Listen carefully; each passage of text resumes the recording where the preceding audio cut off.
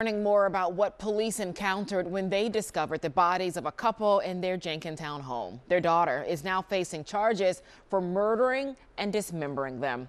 Action News reporter Maggie Kent working the story for us, and she's joining us with these new details. And Maggie, you've got more info on what officers witnessed and what it took to make this arrest. Yeah, Shari, it's just heartbreaking. Those officers are now in training and in talks with each other about what they were seeing and what they experienced there, just to make sure that they're okay as well. We spoke one-on-one with Chief Malloy today here at the Abington Police Department about exactly what the woman who is now being held on murder charges had to say when they got inside.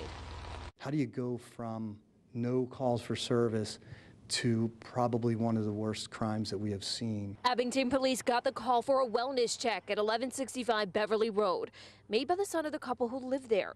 Responding officers could not have imagined what was going on inside. What they discovered, you can't unsee that. A married couple in their 70s, Reed and Miriam Tony Beck, were found murdered and dismembered by a chainsaw. Their 43-year-old daughter, Verity, was inside, as were 3 guns. Police knew they needed to approach with caution. They used drones. They threw in a camera, which was able to search most of the area. When they breached the door and made their way inside, Verity walked down the steps, hands raised. She just confirmed that her parents were deceased and was concerned about her cats and dog. They were the only words that she uttered. It's evident that the Becks had been deceased for some time. They were both shot once in the head. Whether they were sleeping or not, you just hope that they were. Now the community is reeling. Miriam Tony Beck was a school nurse for 20 years at Lower Moreland High School.